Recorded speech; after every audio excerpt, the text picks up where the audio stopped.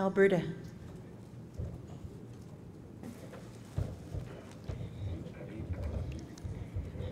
Danse. My name's Linda Boudreaux Samaganus, and I'm the elder for the Alberta Native Friendship Centres Association. Our gift to the NAFC and to our brother and sister centres across the country is smudge, the medicine sage. When Creator, after he had lowered the male and female beings, he gave us 4 medicines to use: cedar, sage, sweetgrass, and tobacco. He said, "Whenever you burn this, I will hear what it is you are saying." And for all the years after that, we've used our smudges. As pitiful as we get sometimes, we go out and gather sage and sweetgrass and cedar and tobacco, and we make our medicines and we make our smudges and we cleanse ourselves. And the sage is a woman's medicine, and a woman is known for kindness and strength and honesty and being able to hold things together. Because that's what we do when we have our babies, when we have our families, when we have partners, when we work in our communities. That's what we do as women. And we become mothers first and then grandmothers. And some of us are lucky enough to have great-grandchildren, our little chapans running around, raising heck all over, and we laugh at them. And laughter is our greatest healer. So when we use the smudge, we remove all that negativity that we pick up in our walk. Every day, when we look around our families and communities, there's always lots of negativity. You know, you ask somebody, "How are you?" and they'll give you an hour's sad sob story. And I always ask, now what good things have happened? Because sometimes we get lost in that negative, and we need to smudge and remove that so that we can look at things in the glow of positive feelings, positive attitudes, and positive interactions with each other. Instead of looking for the negative, we get such really good results if we look for the positive. I've worked with youth for 40 years, and whenever you tell them something good about themselves, they get all shy and embarrassed. But if you say, "You're such a dork," or something nasty, they just walk away looking proud. We have to reverse that. That's what our smudges are about. And we always have to have a clean place to burn our smudges. And so we present this bowl to be used. And we choose a small one because we don't have to have a great big bonfire. Even 2 leaves of sage will bless you and cleanse you. So we bring a small bowl because the bundle is going to travel across the nations like that. So it won't take up too much room, and the ones that are carrying that bundle won't have arms like one of those monkeys from trying to carry that heavy bundle. So that's our gift from Alberta, and we use that because we know the Friendship Centres. I've been involved for over 40 years with Friendship Centres, and I know it's always been a struggle. We get ahead a couple steps and we get knocked back 4. We get back up, and it's always that way. But you know, when you look around the room, I was looking here when I came in, there's kids that were just very young teenagers when they started off here, and now they're getting up there.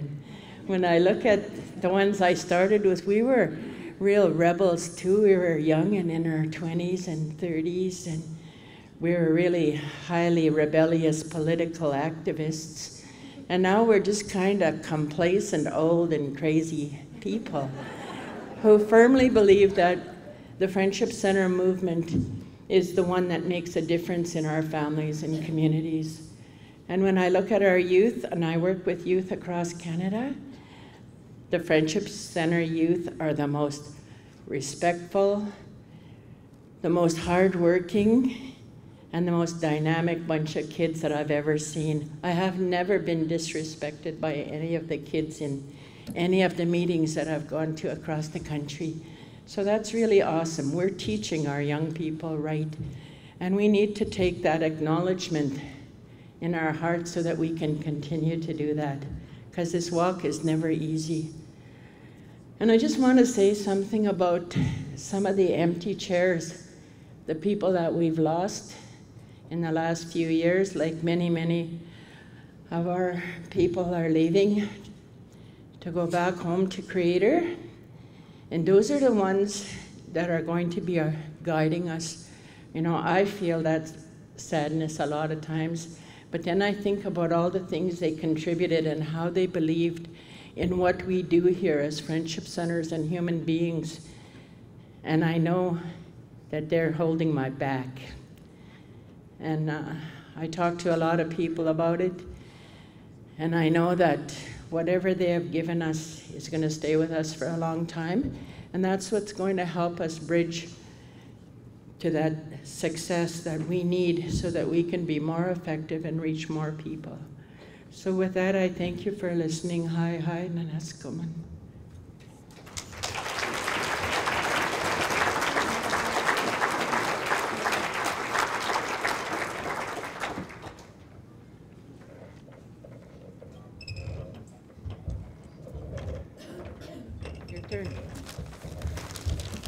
Okay. Vera, I want to congratulate the National Association of Friendship Centres on 40 years. On behalf of the Alberta Native Friendship Centres Association, I'd like to present you with this gift to the National Association.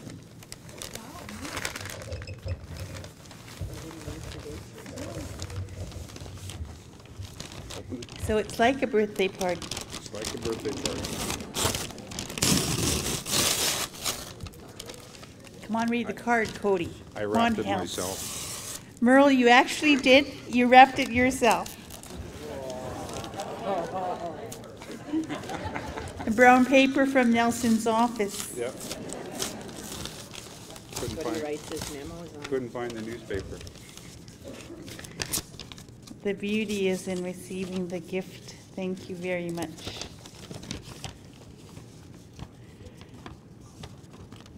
So it's amazing. Some of your favorite stuff too, I see. Bubble wrap.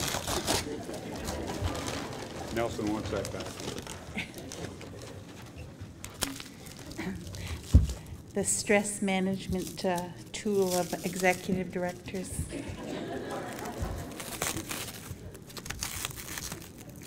And it's a recycled gift because Nelson wants the bubble wrap back with him.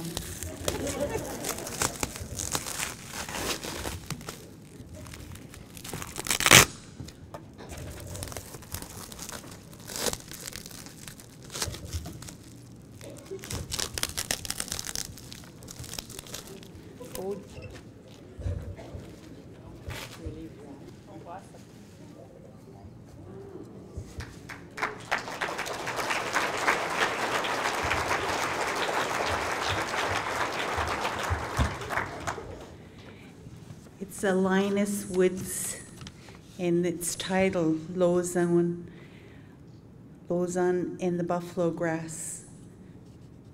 My recent work is influenced by my surroundings on the Long Plain Reserve in Manitoba. Because of climate change, we are now seeing many animals that have never traveled our prairies. Local hunter William Longclaws told me that he recently saw a bear and that this will forever change the balance within the animal world. The coyote will have his challenges. Thank you. Thank you very much.